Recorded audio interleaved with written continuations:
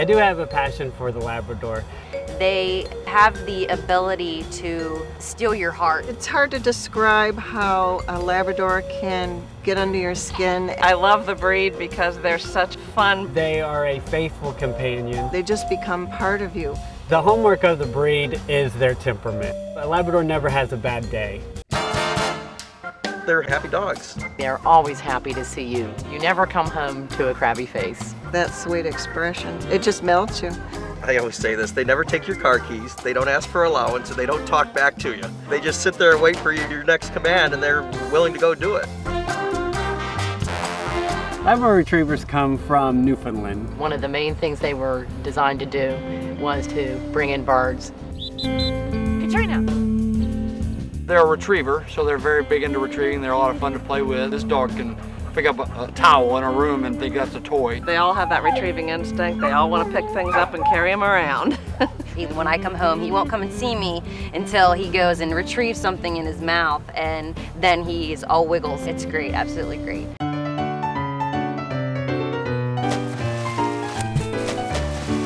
Newfoundlands and the Labradors have that same history of going out in the water and as a job dragging people and nets back to shore.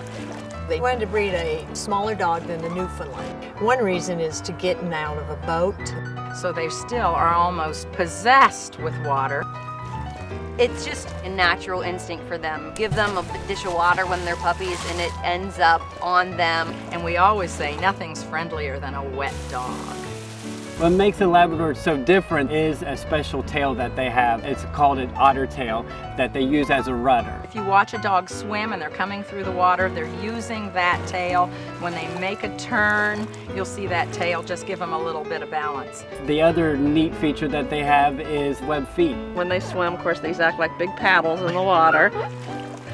The reason the Labrador stays so dry after swimming is because there's an inner coat that keeps them warm and then an outer coat that actually has special oils in it. There's a crust of ice on a pond. They break the ice, go in, retrieve the duck, and they're not cold at all because they have this thick undercoat. Because the coats are made up so much of protein, you have to look at the label on the food that you're feeding. Feeding proper nutrition is like feeding a human. If the quality isn't there, you're not going to get the results from it. You can't feed these dogs junk food and potato chips. I mean, it's like raising your kids on that stuff. It's not good for them. It's not only a professional dog breeder wants to be proud, but a pet owner wants to be proud.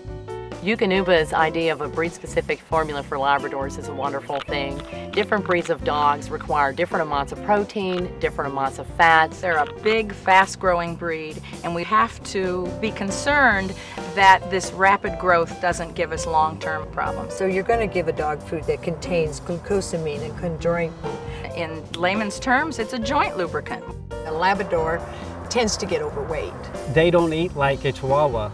They're very eager eaters, but at the same time you have to watch their weight. You're looking at a dog food that is designed to keep them at the appropriate weight and yet fill them up so that they're not frustrated and crazy. The formula is made with a fat burner to help burn fat instead of storing it. It's just common sense. If you think of yourself, an athlete, for instance, you wouldn't feed them full of sugars and carbs. This breed and this dog here mean everything to me. Yeah. Labs are probably the best all-around family and sporting dog that I've encountered. She loves me especially much, and that's as important as me loving her. Duke is my everything every day.